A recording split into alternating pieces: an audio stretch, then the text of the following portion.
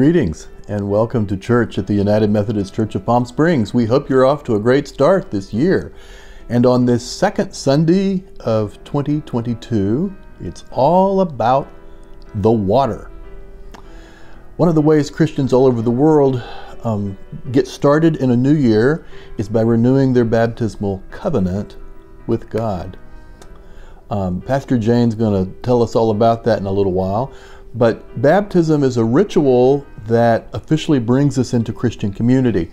And whether or not you were baptized as a baby or as a young person or last week, the fact is that baptism is important for you. It's a part of your identity. And we're going to be looking at why Jesus was baptized today.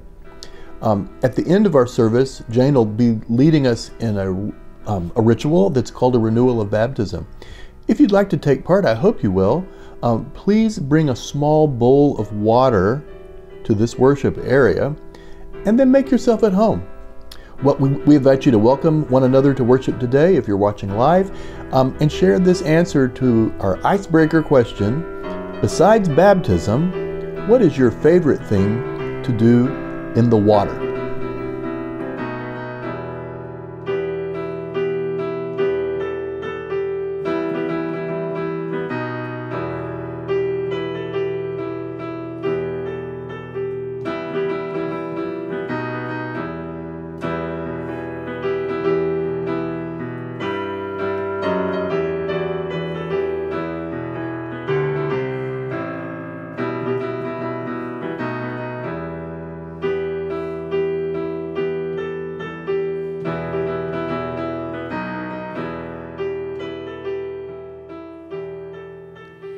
Hello, Pastor Jane here on this Baptism of Christ Sunday.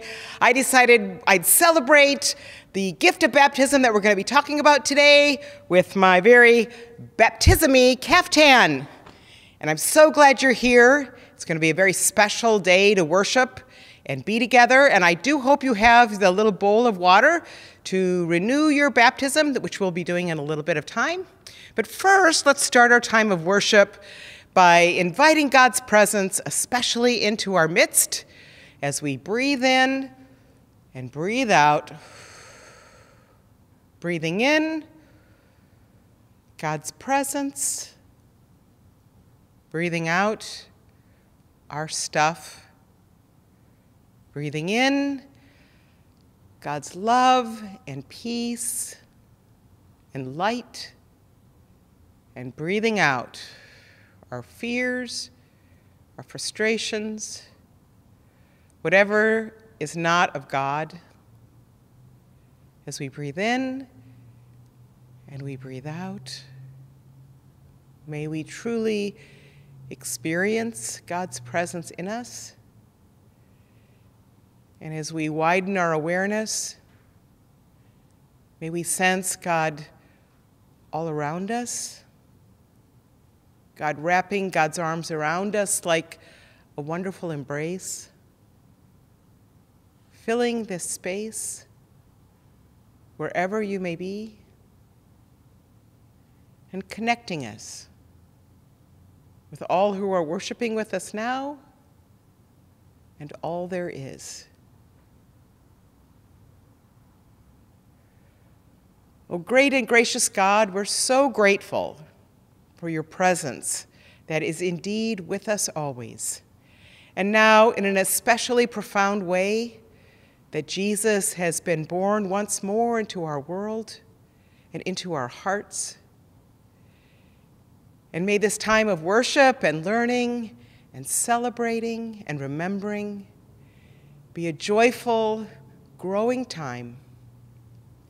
And may it give us cause to continue and ever more greatly give you all the thanks and all the praise for this gift you have given us called life. In Jesus' name we pray. Amen. And now Paul is going to share with us our scripture for today, the scripture from the Gospel of Matthew that tells us Matthew's version of Jesus' baptism.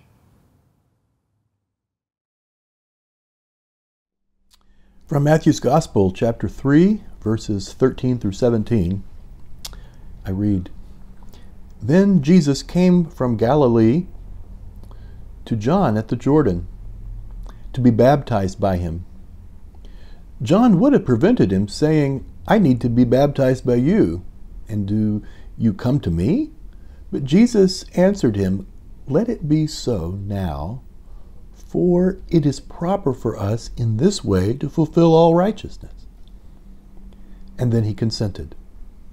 And when Jesus had been baptized, just as he came up from the water, suddenly the heavens were opened to him, and he saw the Spirit of God descending like a dove and alighting on him. And a voice from heaven said, This is my Son, the beloved, with whom I am well pleased.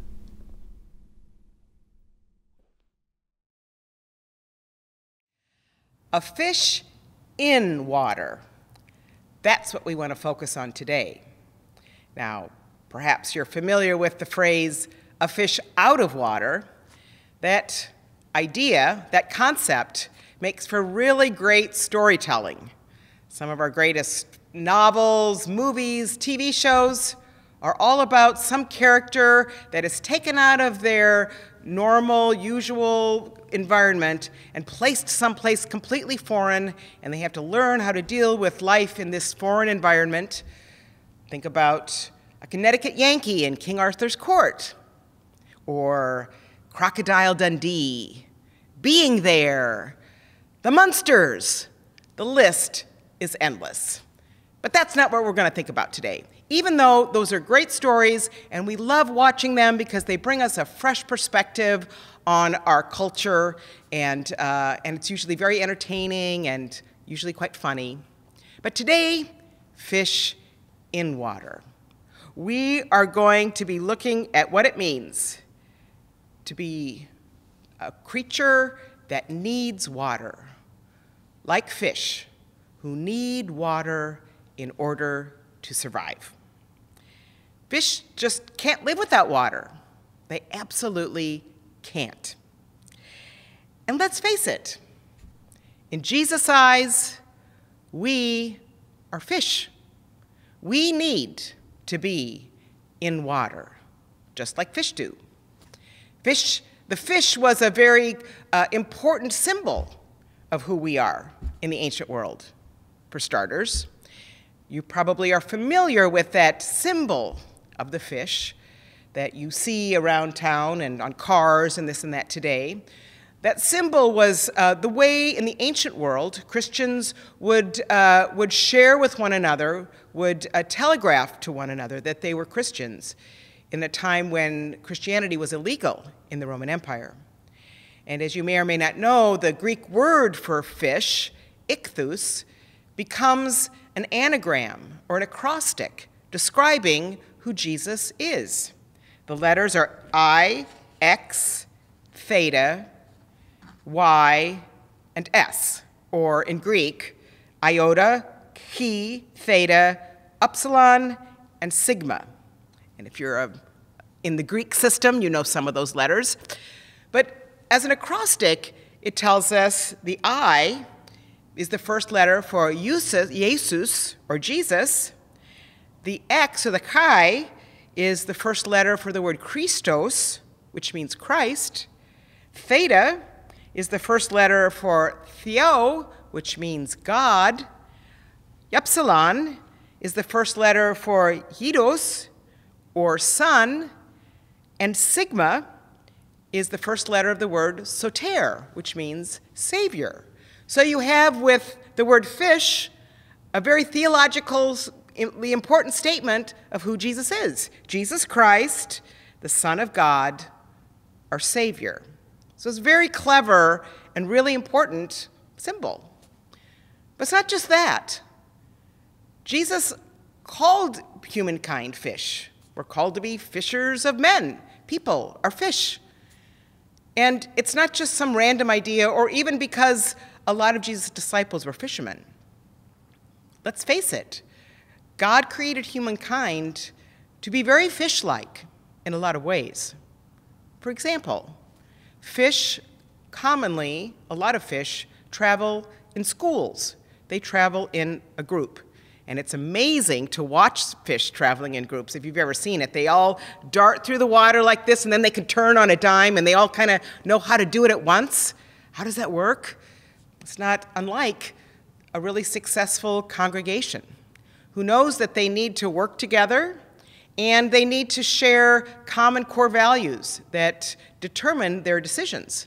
And when a congregation is operating like that, they can turn and they can move ahead all in one body.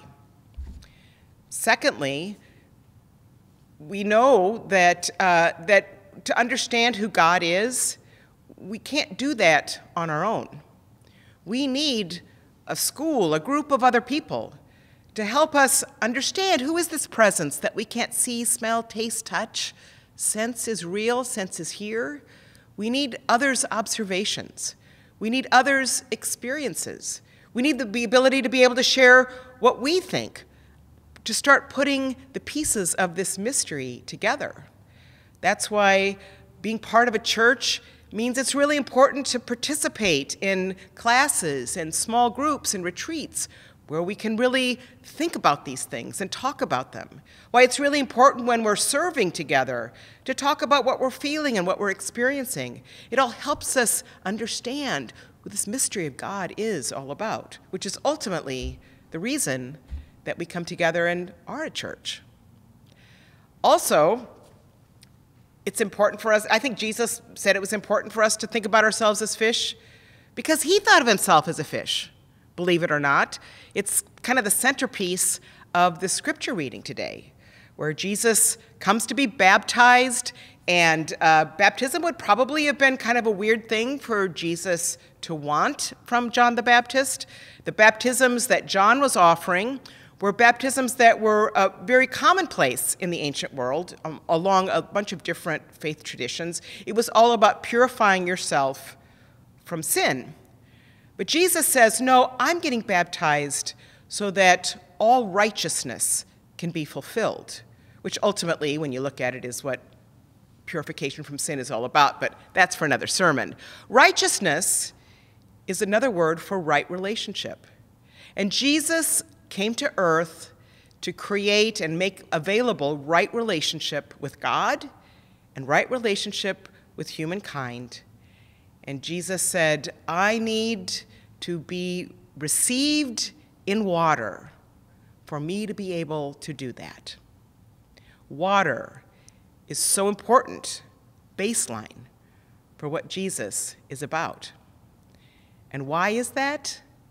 Because water in the spiritual realm is God. Or to put it another way, Jesus experienced God like a fish experiences water. You think about what water is for a fish, water is everything. Water is where the fish gets their air. Water is where the fish gets their food. Water is the means by which a fish travels all over the place. And that's the way Jesus experienced God. As I've shared before, at the time that Jesus came to earth, the idea was that God lived in some distant place, was very, very far away from humankind. God was angry at how sinful humankind was. God wasn't going to come and help humanity out until they got their act together. And Jesus said, no, God is right here. God is everywhere. And the thing that we need more than anything else is this presence of love and grace that is here for the taking, that is here for the breathing in, if only we will let ourselves do that. So it's one of the first things that Jesus does in his ministry. He makes so public that the faith journey is first and foremostly being dependent on water and what water symbolizes in our spiritual life. The complete, constant presence of God, a loving, peaceful, gracious God. And today, that's what we are invited to do if we've already been baptized, if our parents came to us and or brought us before a congregation and a pastor when we were young, when we were babies, and immersed us in that water or sprinkled water on us as a symbol that we are received and immersed in God's water, or if we got perhaps baptized at a later time in our lives, that baptism always holds. But we're invited today to renew that baptism, to reclaim it, to remind ourselves how important it is to be fish in water, and to remember that that's what we are. If you're not baptized today, I invite you to let me know as soon as possible. I'd be happy to talk to you. If you're feeling like you would like to be baptized, we can do that, even if we want to do it online. And it's really important, I think, today for us to really remember that we don't want to take for granted this notion that we are fish in water, that we know that we need this water, and we know that this water is everywhere, that we're really conscious of it. And as we become conscious of it, we are able to truly take advantage of all that that water brings. There's that old story about the two young fish that are moving through the water, and some old fish says to the young fish, "Hey, how's that water?" And the fish swim a little bit further, and they stop, and they say to each other, "What the heck is water?" It's so easy for us to just take advantage of, to take for granted the idea that God is everywhere, or to forget that God is everywhere. Today we want to say, no, we know that it's true God is everywhere, and we want to be aware. That's part of what I want us to do today as we renew our baptism. The other thing that I want us to do is to become really conscious about the fact that we are renewing our baptism today in early January 2022. That we are renewing our baptism, we are reclaiming our baptismal vows to follow Jesus because we get to be fish in water. We're doing that with a phrase that I like to say, that is used in the Bible oftentimes, for such a time as this. We're getting our baptism renewed for such a time as this. This is going to be the through line of my sermon series for the next several weeks. Whatever we're doing, it's for such a time as this. I sort of misspoke. That phrase is not used throughout the Bible, but you'll see it now used throughout Christian culture, biblical culture. That phrase comes to us from the book of Esther and the story of Esther, the story of this beautiful young Jewish woman who marries the king of Persia. The king of Persia takes a liking to her because she's so beautiful. As well as, and she's Jewish, as I said, and all her people are there in Persia, and they are being persecuted. And they're always on the verge of being exterminated because the Jewish people were not liked very well by the Persians. And there's a certain point in the story, the climactic moment in the story, where the king of Persia is very upset at the Jewish people and wants to annihilate them. And Esther's uncle comes to her and says, "You're the queen. You should tell the king of Persia who you are and that he can't do that." And she's like, I don't think I can do that. I'm afraid to tell him the truth. And he says to her in so many words, "Perhaps you need to do that. And perhaps God has brought you here for such a time as this to save your people." The idea being that at this moment, at this place and time, in this situation, you are called to do something important. You're called to do something different. And God has willed this all coming together. God is very present with what is happening. You need not be afraid, but you need to step up and recognize what needs to happen for such a time as this. And I don't know about you, but 2022 seems like a really, for such a time as this, type year. Things feel like, from here on in, they need to be different. We have lived through this pandemic for the last couple of years. I think last year was very disappointing because many of us thought, oh, with vaccinations and everything else, it's going to be smooth sailing getting this pandemic under control. And we've realized that the journey of the pandemic is nowhere near that simple. And it can be really frustrating because we made plans and we have expectations that have been dashed. And rather than just be upset and angry and stressed out, that we continue to live in a world where we can't really make plans, that we have to hold any ideas of getting together really loosely, and we have to be really flexible, super flexible, that this is maybe a gift that we want to embrace. For such a time as this, we are going to love being flexible. We're going to love letting go of what our plan A was and seeing what God has in store for plan B.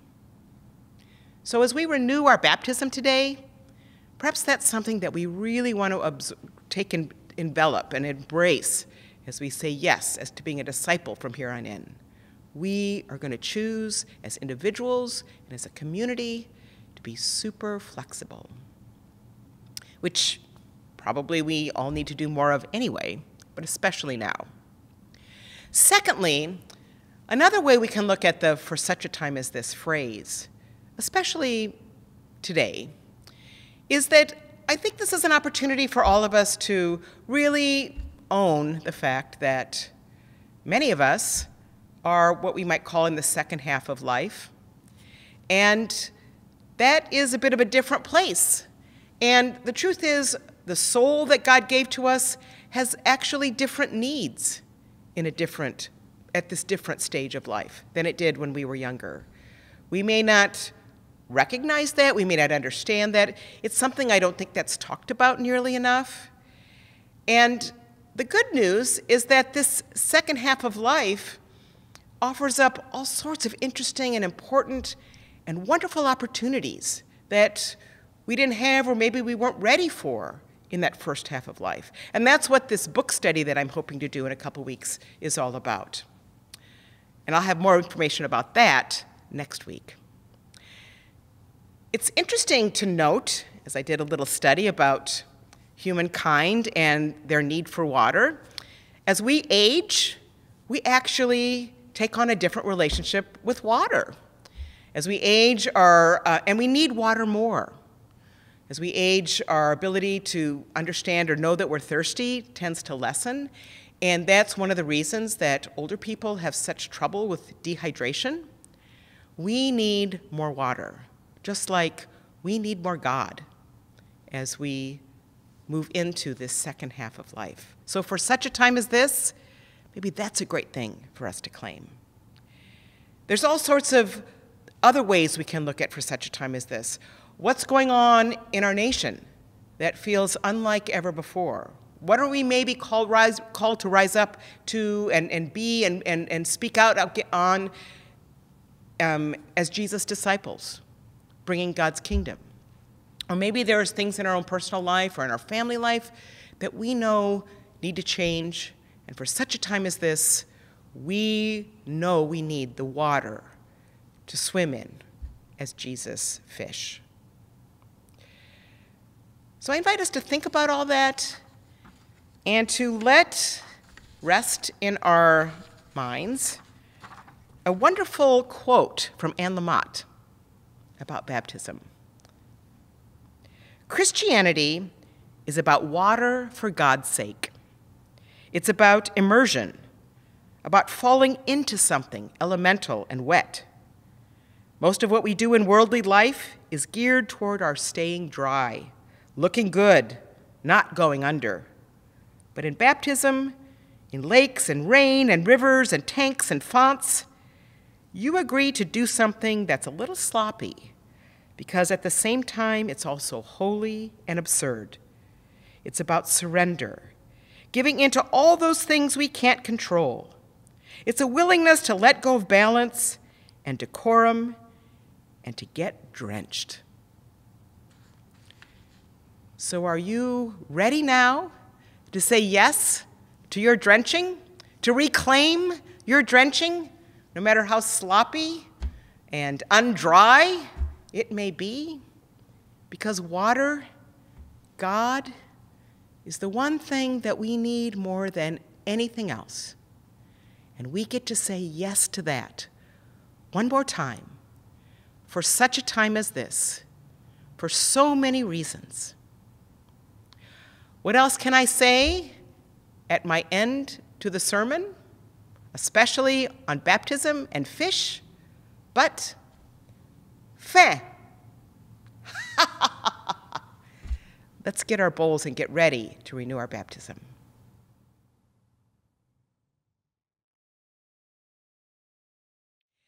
Sisters and brothers in Christ, through the sacrament of baptism, God's Spirit has been poured out upon water. Water poured over and immersing us. Water that flows freely for all who will receive it. Water from the streams of God's saving power and justice. Water that brings hope to all who thirst for righteousness. Water that refreshes life, nurtures growth, and offers new birth. Today we come to the waters to renew our commitments to Christ who has raised us, the Spirit who has birthed us, and the Creator who is making all things new. And so I ask you, each and every one of you, wherever you may be, will you turn away from the powers of sin and death? Do you renounce the spiritual forces of wickedness, reject the evil powers of this world, and repent of your sin for such a time as this? Will you let the Spirit use you as prophets to the powers that be? Will you accept the freedom and power God gives you to resist evil, injustice, and oppression in whatever forms they present themselves for such a time as this? Will you proclaim the good news and live as disciples of Jesus Christ, his body on earth? Do you continue to confess Jesus Christ as your Savior, put your whole trust in his grace, and promise to serve him as your Messiah in union with the church which Christ has opened to people of all ages, nations, races, sexual orientations, and gender identities for such a time as this? Will you be living witnesses to the gospel, individually and together, wherever you are and in all that you do? Will you remain faithful members of Christ's holy church and serve as Christ's representatives in the world for such a time as this? Will you receive and profess the Christian faith as contained in the scriptures of the Old and New Testaments? Do you affirm and teach the faith of the whole church as we put our trust in God, our Creator, in Jesus Christ, the Redeemer, and in the Holy Spirit, one God, now and forever, and especially for such a time as this? Now that you have renewed the vows that you made at your baptism, or the vows that were made on your behalf, let us give thanksgiving over the water.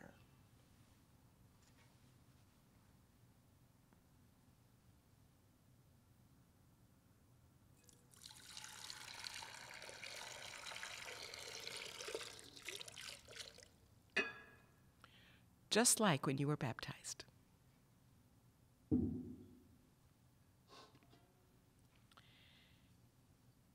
Spirit of the Lord is with us. Come, Lord Jesus. Let us pray. Almighty God, the life you birthed in us by baptism into Jesus Christ will never die. Your justice never fails. Your mercy is everlasting. Your healing river flows. Your Spirit blows where you will. We cannot stop you, God. But sometimes we try. We try to block the flow. We redirect the winds of the Spirit, or we walk so far away from the life-giving stream that we do not hear its sound, and we forget its powers. We parch ourselves. We are dry and thirsty, O God. Come and refresh us. Come upon us, Holy Spirit. Come upon these waters. Let these waters be to us drops of your mercy. Let these waters remind us of your righteousness and justice. Let these waters renew in us the resurrection power of Jesus. Let these waters make for us long for your coming reign. Most holy God, Abba Father, glory to you. Jesus Christ, Savior, Lord, glory to you. Spirit of fire, Spirit over the waters, Spirit of holiness, glory to you for such a time as this. Eternal God, one and three in one, all glory is yours now and forever. Amen.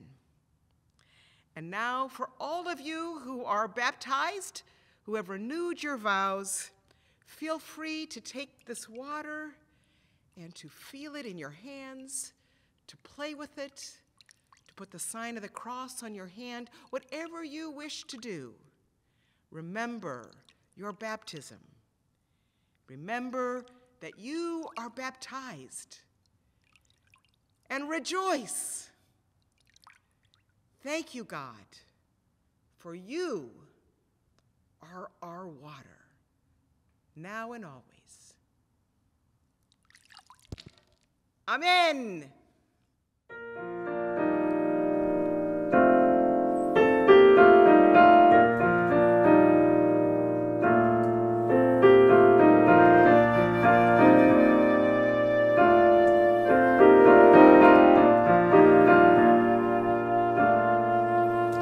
I was there to hear your warning cry. I'll be there when you are old. I rejoice the day you were baptized to see your life unfold. I was there when you were but a child, with a faith to suit you well. In a blaze of light you wandered off to find where demons dwell. When you heard the wonder of the word, I was there to cheer you on. You were raised to praise the living Lord, to whom you now belong. If you find someone to share your time, and you join your hearts as one, I'll be there to make your verses rhyme from dusk till rising sun. In the Middle Ages of your life, not too old, no longer young, I'll be there to guide you through the night, complete what I've begun. When the evening gently closes in, and you shut your weary eyes, I'll be there as I have always been, with just one more surprise.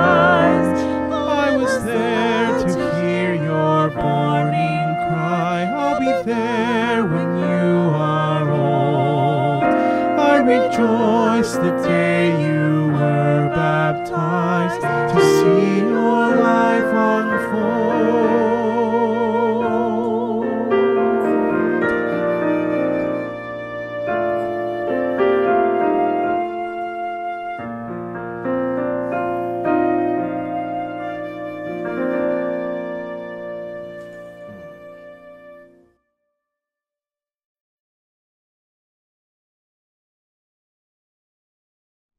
As always, there is opportunity to invest in this ministry and to all that our church is about in the Coachella Valley and beyond. When you give, you can give in multiple ways. As you see on the screen, you can give by mailing to the P.O. Box noted there. You can go on your phone and through a text process make a gift, or you can go to the website and actually set up a recurring gift or make a one-time gift. However you give, we appreciate it, and it makes a difference. It does some good, some real good in the world. At this time, Nancy DeMorris is going to join us and tell us a little bit about the annual Financial Pledge Campaign.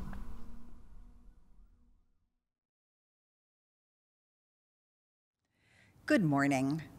This message is brought to you by your fund development team. Yes, it's annual pledge card time, the time of year when we ask you to prayerfully consider your gift to the church for the year. Our theme this year is supporting God's party for such a time as this. You will be receiving a letter from Pastor Jane this week, reminding us of all the things, important things, that our church does for the community, and not just members of the congregation, but also those who are less fortunate. The goal of the campaign is $320,000. That's what the Finance Committee has determined we will need from pledged income to continue to do the work that we have been called to do. So please read Pastor Jane's letter and return the pledge card promptly. Won't you help support God's party for such a time as this?